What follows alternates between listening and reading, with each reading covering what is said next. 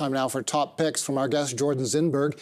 Go Easy is the first one, ticker symbol GSY on the TSX. Jordan? So Go Easy is a specialty lender, continues to grow their loan book rapidly through product expansion. I think the two key things of late, aside from Q1 results, which were very solid, the company announced a $40 million minority investment in a company called Canada Drives, which I think will really help their rapidly growing auto lending business. The second and probably more important announcement, which investors seem to have missed, was a dramatic increase in their credit line. Their credit line went from $900 million to $1.5 billion, so a $600 million increase in their credit line. This is important because the company is now fully funded through 2025. I can see a pathway to about a $4 billion loan book, which should give you about $20 a share in EPS. So $20 a share in earnings against a stock price around $100. You're now buying a company that grows at 20% or more consistently on about 6 times next year's earnings. So I continue to be very excited about Go Easy. Okay. Jordan told us during the program that he would have more on the specialty lending space, and there you go. Go Easy, one of his top picks, ticker symbol GSY on the Toronto Stock Exchange. Converge Technology is number 2. That's also a TSX traded stock, ticker symbol CTS. Jordan? Yeah, so CTS is an IT services business. It's focused on mid-market customers, both in North America and Europe. The company has been growing extremely quickly, one of the fastest growing companies that we follow. I'm very perplexed with the stock price here. The company's delivered on their acquisition plan. They've delivered solid organic growth.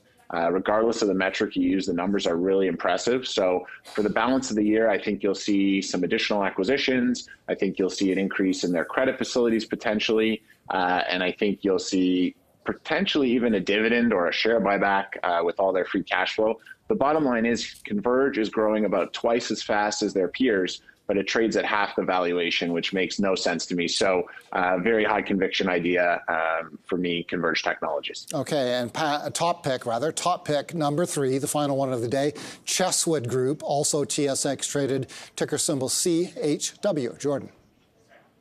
I told you I'd have lots of lenders for you today, and here's another one. Chesswood is a commercial finance business. It's been around for years, but it's been undergoing a bit of a transformation over the past couple of years. And I think for investors, if they're able to spot transformations, it can be a really good source of alpha. And I think that's what we have here with Chesswood.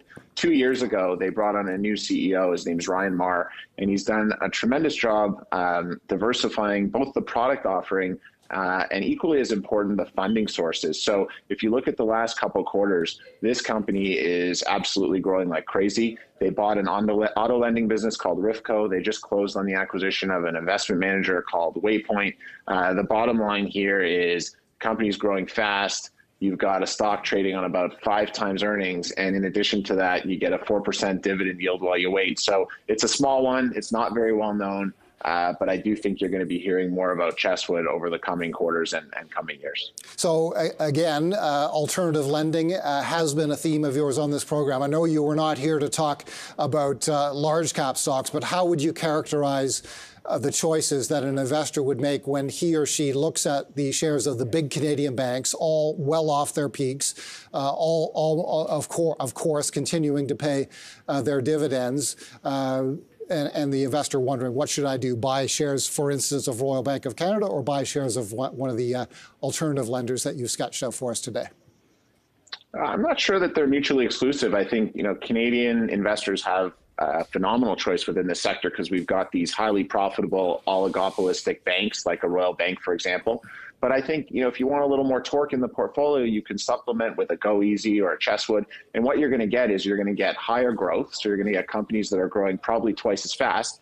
And you're going to get stocks that are trading on about half the valuations. And the dividends are comparable. So I don't think it's an either or. I think have your core portfolio and your core positions in your banks, and then augment a little bit with some of the names similar to what we've talked about today. And I think you'll get a little bit more growth out of those names going forward. Okay, Jordan.